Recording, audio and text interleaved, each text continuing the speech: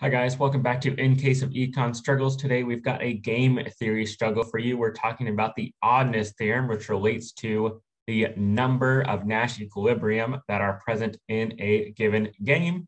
If these game theory videos or other videos are helping you, you're understanding econ better, make sure to like and subscribe to keep up with new videos. Today, like I said, we're talking about the Oddness Theorem. Let's quickly go over how we're going to do that. First thing we're going to do, we are going to review that tough chicken game that we talked about in the Mixed Strategy Nash Equilibrium video. Make sure to click on that if you need another review of the tough chicken game and Mixed Strategy Nash Equilibrium. We'll use that game to introduce the Oddness Theorem, and then we will play a new game called the Firm Entrant game to talk about situations in which the Oddness Theorem does not apply. All right, let's go ahead and get into it. So in the Mixed Strategy Nash Equilibrium game, we played this game called Tough Chicken. Just a quick reminder on that game.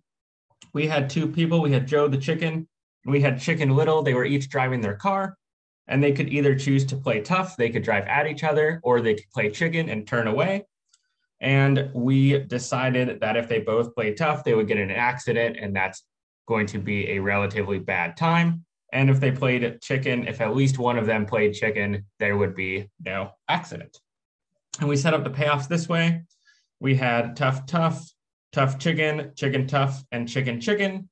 And we said, well, what are the pure strategies? And we said, well, if Chicken Little is playing tough, then I as Joe want to play chicken. And if Chicken Little is playing chicken, then I want to play tough as Joe. And the reverse for Chicken Little, if Joe is playing tough, then I as Chicken Little want to play chicken.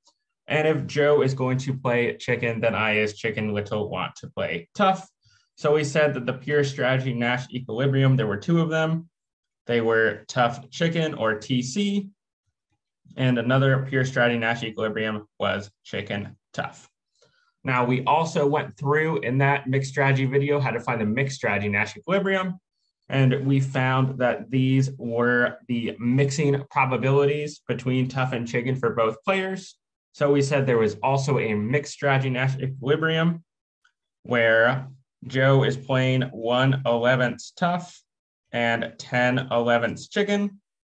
And Chicken Little is also playing 1/11 tough and 10/11 chicken.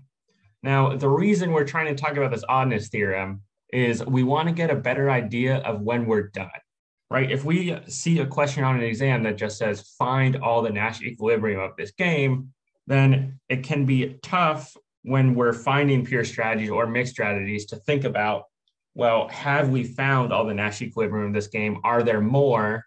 And how do I know whether or not there's another Nash equilibrium that I might be potentially missing? And so that's where the oddness theorem is going to come in. So the oddness theorem, in a nutshell, we'll say that there is an odd number of Nash equilibrium in a game. So just odd number of Nash equilibrium. And this is going to apply to most games. Now, it's not going to apply to all games, but we'll put that aside for the moment, and we will see an example of when the oddness theorem does not apply in that firm entry game in a couple of minutes. But for now, odd number of Nash equilibrium.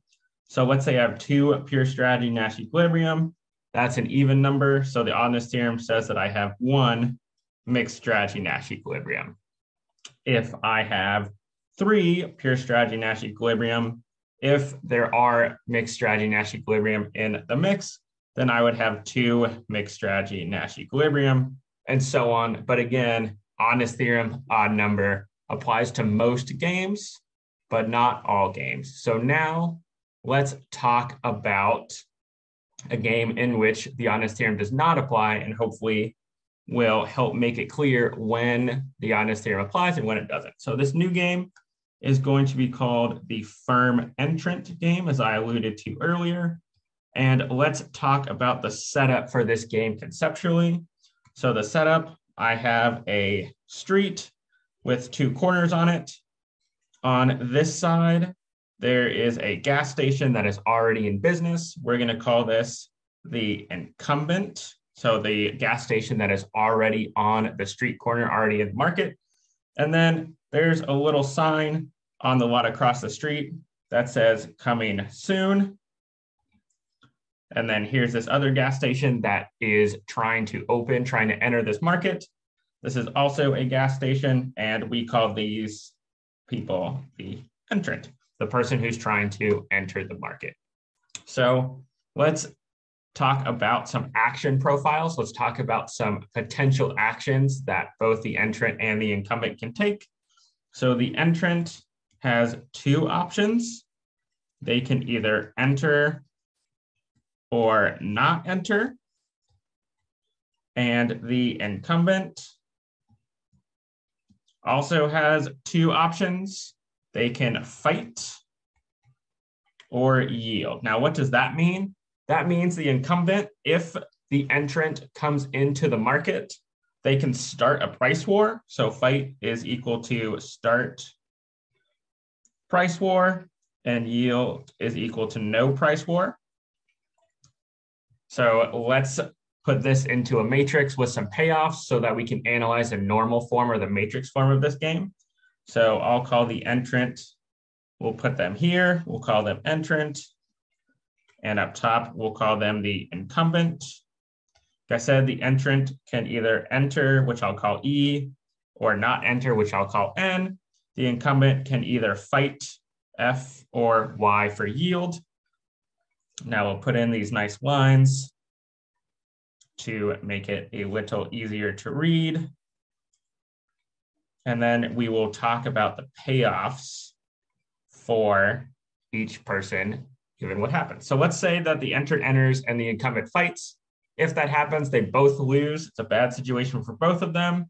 So they each get -1, make that one a little nicer. If the entrant enters and incumbent yields, then they split the market evenly, 1-1.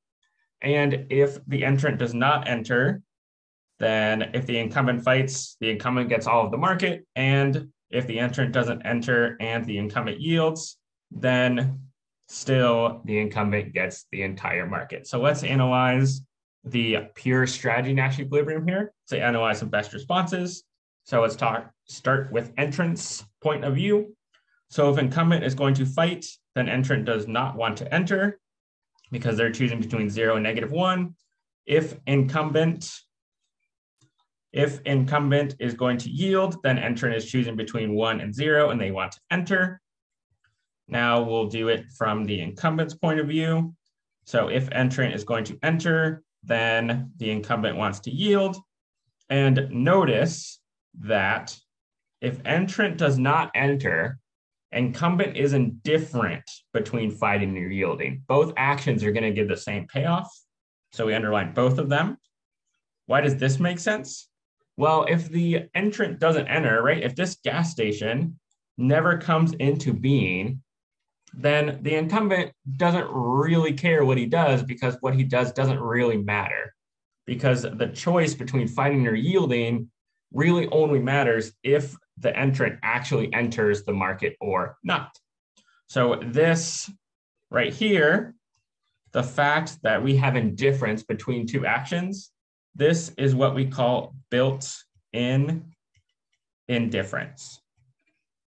Well, why is that important? The reason that is important is because, and this is the big takeaway of this game, is that the Oddness Theorem does not apply with built-in indifference. So if you have a situation like the firm entrant game, you will not have an odd number of Nash equilibria. The Oddness Theorem does not apply. So here we have two pure strategy Nash equilibrium. Let's go ahead and write them out just to be clear. So our pure strategy Nash equilibrium, we have enter yield, and we have not enter fight. Those are our two pure strategy Nash equilibrium. They are also the only two Nash equilibrium in this game because, again, we have that built-in difference, so the Oddness Theorem does not apply. Hopefully this was helpful. Make sure to like and subscribe if you feel more comfortable with the Oddness Theorem and game theory in general. And we'll see you next time for another case of econ struggles.